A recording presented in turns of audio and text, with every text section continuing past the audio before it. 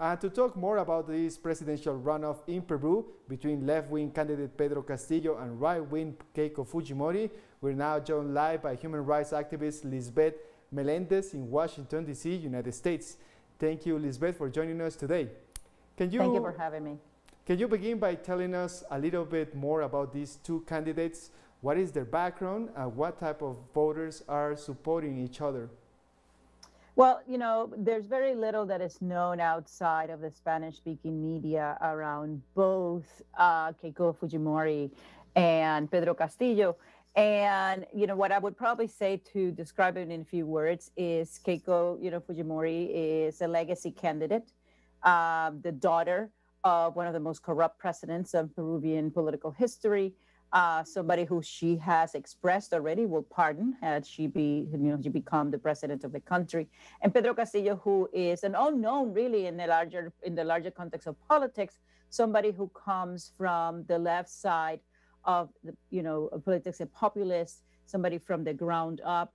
Much needs to be defined about who he will become as a president, but he does have the support of many people, not just outside, not just within the capital of Peru, but also outside in what we will call, not the mining centers, not the places where the folks are being threatened, but really the places where inequity is large, and his promises to ensure that equity, justice, and access begin to diminish the class divide that is so profound in Peru at this moment.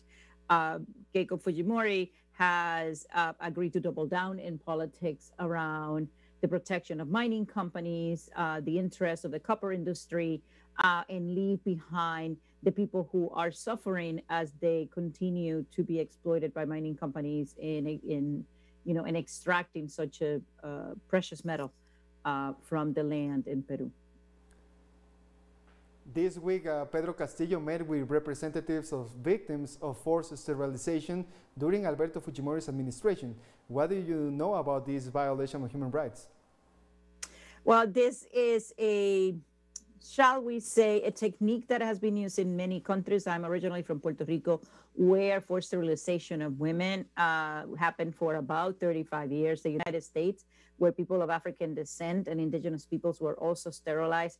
And so the first step to recognizing the damage done is when the government actually meets with the victims, meets with the people, and there is a beginning of healing and recognition of the damage done, not just for the future of the country, but for the past that so much has, so wounded, who got to see a legacy in the country, and who was stopped from leaving a legacy, not just biological, but social in the fabric of Peru.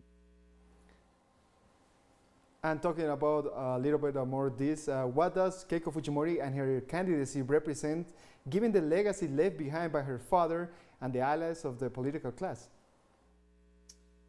More of the same is the short answer.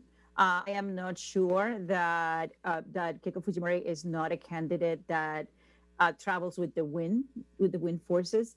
We've seen some of her stances change over time.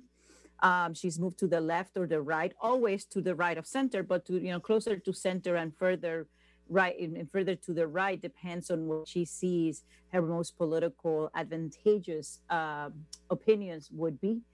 Very much like her father, who, as we know, ended up being an autocrat and really doing much to hurt the working class, the middle class of the country. The political class in Peru would love to see stability and no threats to their position and to the emerging oligarchies that exist in Peru. Fujimori represents much of what that has to do and will continue to shore up, where Castillo has very clearly said that while not ruling out the conversations that need to have, his stand is one that supports the working class in particular. of the country and hopes to give it stability from the ground up, and not simply by the 1% of the country who dominates the discourse.